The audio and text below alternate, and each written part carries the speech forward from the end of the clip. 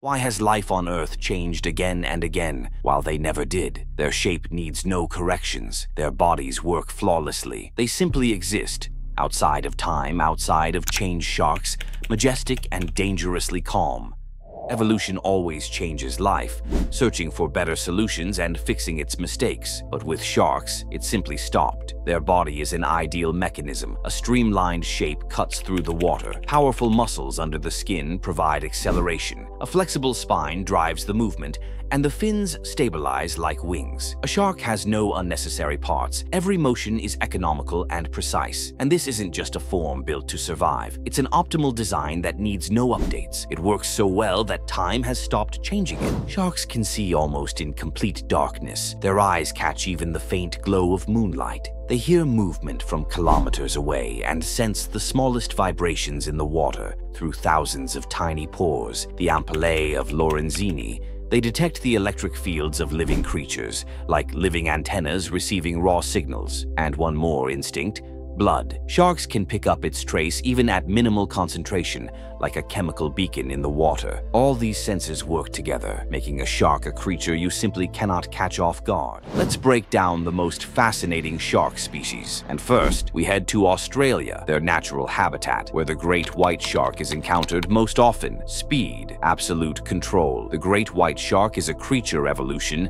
shaped for millions of years and eventually stopped modifying. It grows up to 6 meters and can reach 2 tons, yet moves as if it weighs 10 times less. There are no weak spots in its body. Powerful muscles, a strong tail, precise turns, a flexible spine. Everything works for speed and control. A great white can accelerate to 40 kilometers per hour, striking not in anger, but with the precision of a calculated attack. It also has a rare feature: partial warm-bloodedness. It can warm its muscles and brain, giving it speed, reaction, and stability even in cold water. It doesn't attack the first thing it sees. It waits for the moment, and when that moment comes, there are no mistakes. Now we head north, to a place where the ocean feels more like eternity than water, into the frozen depths of Greenland and Iceland, where a creature lives that defeats time itself. The Greenland shark isn't a hunter.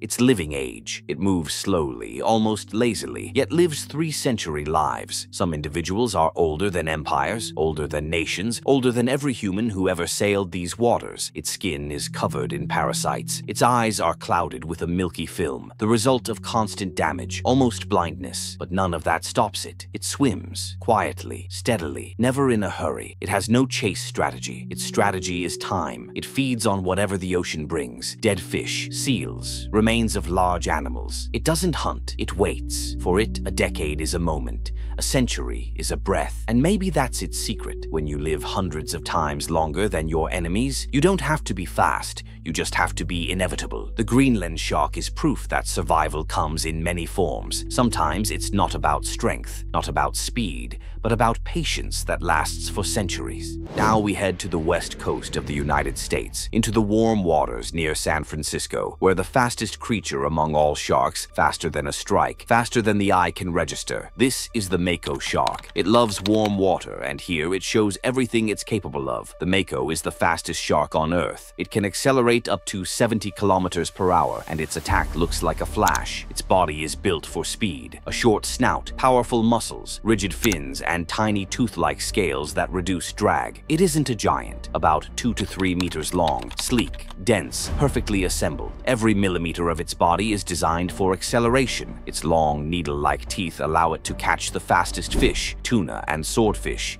because it's the only one fast enough to reach them. The Mako is pure energy, a burst, a turn, a strike, and silence. If the great white is power, then the Mako is speed.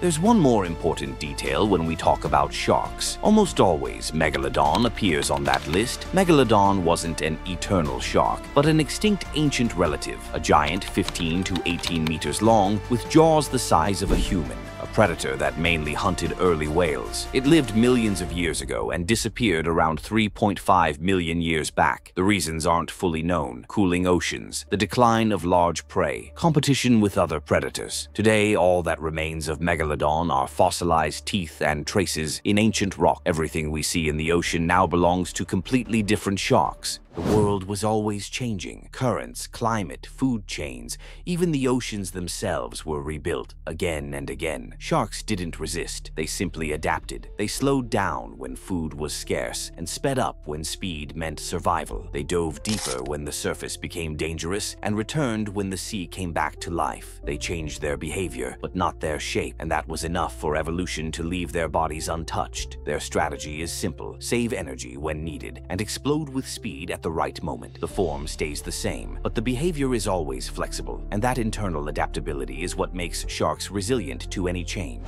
We build cities, we cover coastlines with concrete, stretch nets, leave trash behind, change the climate layer by layer. But sharks are still here. They swim among plastic bags, debris, torn nets, and metal scraps, and keep living as if nothing has happened. They don't care what the world looks like: frozen, overheated, or plastic. They adapt faster than humans can destroy. They'll dive deeper if the water above is filthy. They'll rise higher if life is richer there. They don't need order, only water and movement. And if one day humans disappear, the ocean won't even pause. The surface will grow quieter, the currents cleaner, and somewhere below, among the remains of what we left behind, a shadow will keep moving: a shark. Thank you for watching until the very end. If you enjoyed this journey into the world of sharks, leave a like, drop a comment, and subscribe so you don't miss the next stories. There's much more to come. See you in the next video.